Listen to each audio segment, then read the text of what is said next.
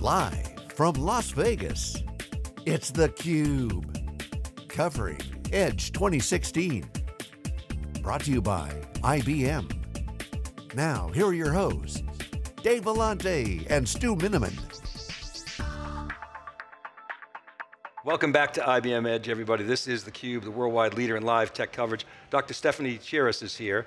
She is the Vice President of Power Systems Offering Management at IBM. Yeah. I know I'm probably leaving some things out of there. I could throw in cloud, I guess. All right. But welcome to theCUBE. Thank you, and thank you very much for having me back. Good to see you. Yeah, theCUBE alum, that's great. Yes, I didn't have the opportunity opportunity to interview you. That's right, but Stu and I have met before. Yeah, happy to be back. Great, so you were telling us you're prepping for the main tent tomorrow? Yes. What are you going to talk about? So tomorrow we get an opportunity to talk a bit about, really tomorrow's all about the individual, right? The power of the individual to have impact in today's IT world between, the access to infrastructure has changed dramatically through things like cloud. And so the ability for individuals to impact the industry, right, and their company, as well as just the world is better than ever, right? So we talked, I know you spoke to Jason Ponton, right? And I'll be having the innovators under 35 with me up there to kind of demonstrate, right, what an individual can do to really change the industry. Oh, that'll be fun. So, yeah, it'd be great. What are you guys going to talk about? Give us a little preview without showing too much. We get a bit about their personal stories, right? And I think we're all driven by our personal stories and our passions. And so they get a chance to talk about their innovations, and I'll get a chance to talk about why I do infrastructure, right, which is my passion. So it's kind of nice. Passion and infrastructure. Yeah, absolutely. So that's cool. So power used to be kind of this boring marketplace, right? And then all of a sudden, open power happened. Yep. And how did that change your life? Your journey? It's a whole new power systems today. Really with the launch of Power 8, which coincided with the launch of Open Power Systems, it's a different ballgame for us. I have responsibility in power systems for the Linux portfolio. And we changed our approach to Linux when we launched Power 8. We came out with the ability to support Big Endian and Little Endian in the processor, which made us much more relevant in the broader Linux ecosystem. We also focused on open power, so incredible focus on creating an ecosystem, not just at the software level, but all the way down to the hardware level. And we're up to over 250 members now. And that's helped us expand our ISV ecosystem. At the end of the day, it is all about ecosystem, and we have over 2,500 now ISVs running on Linux on Power. So it's changed. It's changed dramatically, both our approach and I think also how Linux is being used by clients has changed dramatically. What was it? A few weeks ago was the 25th birthday of Linux. Yeah, right. That was kind of exciting. It's amazing to see how it's grown up. It's grown up from being a hobbyist sport, right, to running corporations. Well, I love during the 25th anniversary, there was a great tweet that went out. It showed all the components of a cake and said good luck, make it yours. Here's your cake, good luck with that. I love that idea of kind of the individual contributor. How much of that is based on open source, things like Open Power and of course Linux, and how much does IBM make, how does IBM make it kind of individual beyond kind of open source and community? Yeah, so I think the whole open source and Linux, if it's done nothing else, it's taught us that development is done differently and that rapid innovations can be done through a community. And so that was really fundamental to our kicking off Open Power. As we look at how technology has advanced and the end of Moore's Law, right, and the challenges in the processor level, it's really about creating a system. And how do you do that? With an ecosystem of partners all across the stack, everything from the processor level all the way up to the application level. And so, as we look at how individuals contribute, IBM is a huge proponent of feeding back into the open source community, and the IBMers, are doing that every day. But then in addition, it's about pulling together the community to find a way that it all pulls together across a system stack to bring value. So the end of Moore's Law, there's some red meat right there that we can chew on for a bit. Them's fighting words for certain folks. But so where's the innovation coming from? Because this industry has marched to the cadence of Moore's Law for decades. So where's the innovation come from? First of all, let's test that. So Moore's Law is the end of Moore's Law. What does that mean to you, and what does that mean to IBM? So I came from the processor level, right? So I did silicon technology for a long time. And at the end of the day, it's all about return on investment. And shrinking down gates at this point to get the return on investment for performance, it's not happening right at the same rate that we were used to. So client value is not coming at twice the performance at a client level value just based upon shrinking your gates alone every 18 months. And the commitment that it takes in order to do that and to shrink, it's just not going to happen. The laws of physics fundamentally will prevent it. So once the Moore's law meets the laws of physics, physics will win. So now it's about expanding beyond just the processor level and just the silicon. It's about pulling in things like accelerators and accelerator technology. It's about having a breadth of those accelerators in order to feed all the new workloads that are coming in on Linux.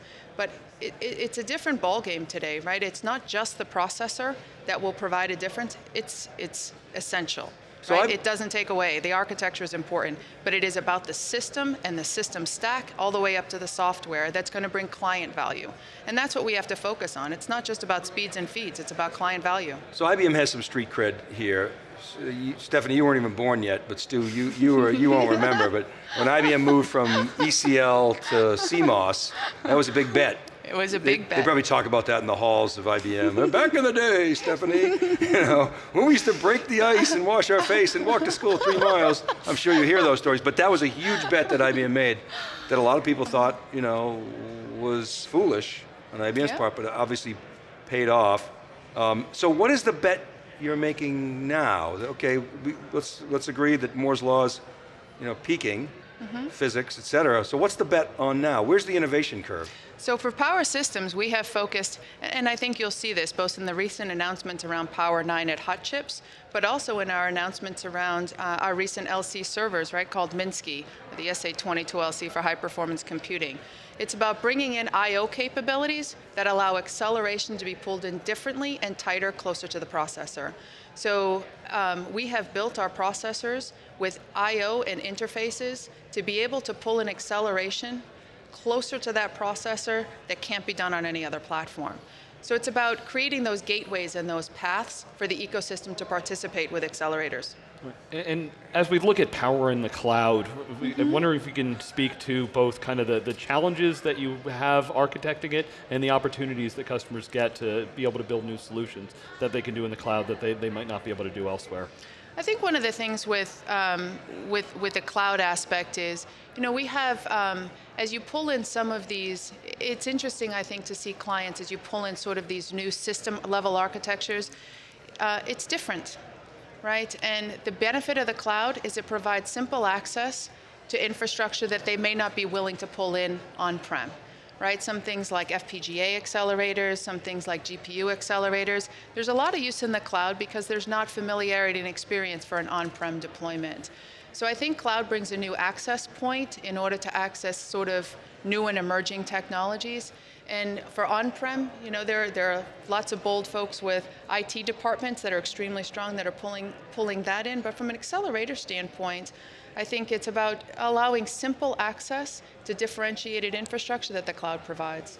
I think there was a misnomer. Some people thought, cloud is just going to be cheap, but it sounds like there's a lot of room for innovation and trying new and different things in the cloud. And I think there's been a lot of analyst reports around hyperscale data centers that going into the future, they will be the deliverers of innovation, right?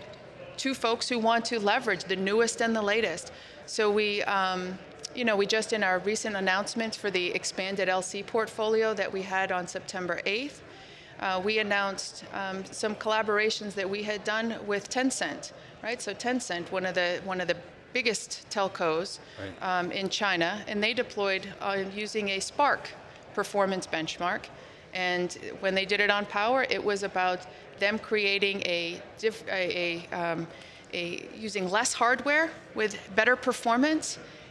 That's them going after a TerraSort benchmark that is different, right? That is different. They will deliver the newest and the best to the public with simplicity of access, right? So I think it is a misnomer. I think cloud is really a new access point, and I think it will deliver innovation and access to that innovation. So since you brought up China, you've kind of, with open power, created a monster potentially in China. And it's interesting, right? So China's becoming self-sufficient. doing their own chips. They've got their own version of Linux. I always joke, and it's true, by the way, they have their own Wikibon. They have a Wikibon China, where they've basically taken all of our content and translated it, and here it goes. It's open source. That's what happens in open source. Yep. Innovation, unintended consequences, not necessarily a bad thing. What's IBM's play with that? You seem obviously very comfortable with it. You sort of I think China is a unique market. They have made decisions, and they're looking to have domestic innovation. And they have their own innovation agenda within China, and we in Open Power, through the Open Power, we will participate, and we will enable them to do that and leverage the best of power architecture to do so. So our partnerships in China are enabled in order to participate in the China market. Open means open, and we will do that. Partially open. That's right. I want to come back to something you were talking about earlier about your decision to support Little Endian. It's kind of a geeky term, but let's explain what that means. Yeah. So from a binary compatibility standpoint, you talked about ISVs. How was that a game changer, and what have the results been in the marketplace? Yeah, it has been essential, right? So just to step back on Endianness for a moment. So it's really, Endianness refers to how you store your data, whether or not you store your most significant digit first or your least significant digit first. And that's something that you want to get right? You don't want to mess that up. And converting from big Endian to little Endian is not simple, and from an ISV or a porting application, right? So we did it in the hardware. So power in the hardware, in the processor, can support either big Endian or little Endian. Now, the bulk of the ecosystem is little Endian Linux. And so when we came out with Power 8, we put that technology into the processor so that we could support little Endian applications. What that means is for scripting languages, those can be just moved over from little Endian on x86, moved over and run on a power system. So that migration became much, much simpler. And for like a C, C++, a recompile is required, but that will move over with a simple recompile and will run on Power. So it was absolutely essential for us to do that in order to participate in the bulk of the Linux ecosystem out there. And you know, it's funny, I was with a business partner just a couple of weeks ago in Denmark, and they've done a lot of work to move their software. They have some software that they run, and they moved it over from little Endian on x86 to little Endian on Power. And I asked him, I said, so how did that go? And he looked at me like I was crazy, right? He's like, why would you ask that? I'm like, well, we get a lot of mixed views on the thing. He said, absolutely great, absolutely great. I can't even believe you asked the question. So I think that technology shift for us was key. It has brought simplicity for us to participate in ISVs to leverage power infrastructure underneath their code. And has the success been, or where have you had success? Has it been workload specific, across the board? So we are very focused and prioritizing in our ecosystem. We are focused on big data workloads, right? Everything in the Power 8 architecture and the Power architecture is built to do data. I mean, you know, our AIX workloads and our IBMI workloads, we grew up working on how to do data, right? That's what we do. And now we want to bring that capability to Linux workloads. So we're quite focused on open source databases. We're very focused on analytics. We're very focused on high performance computing.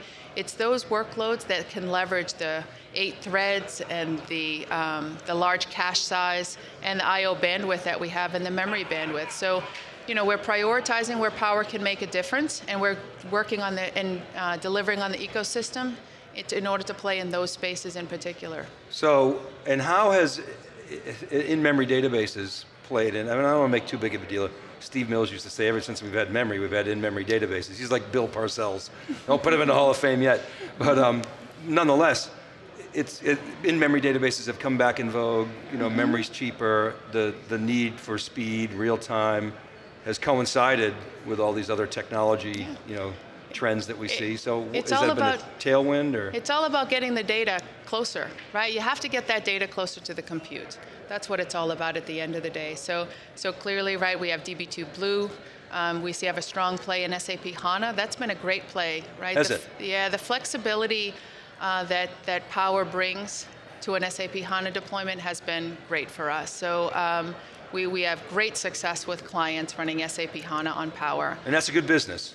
It's not just the anti-Oracle business, right? I always hear everybody talking HANA, HANA, HANA, but it's really happening in the marketplace for you guys? It's a great business, and SAP wants it to happen.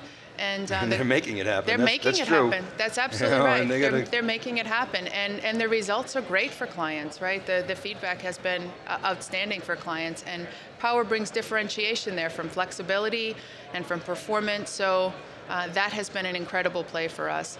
And in addition, right, capabilities like our CAPI technology, which is our I/O that brings FPGAs and acceleration closer in. You can put flash behind that, which, you know, since CAPI brings that accelerator into a shared memory space, that brings that very large memory space, right? A little bit slower, but a whole lot cheaper, right into your shared memory space. And you're doing atomic writes, persisting the data, eliminating the horrible storage stack, as we like to say. I mean, no I/O call, right? I mean, the savings Best on I/O is no I/O, as instructions. Gene Amdahl always said. Another guy you guys don't remember, but you've probably heard the name.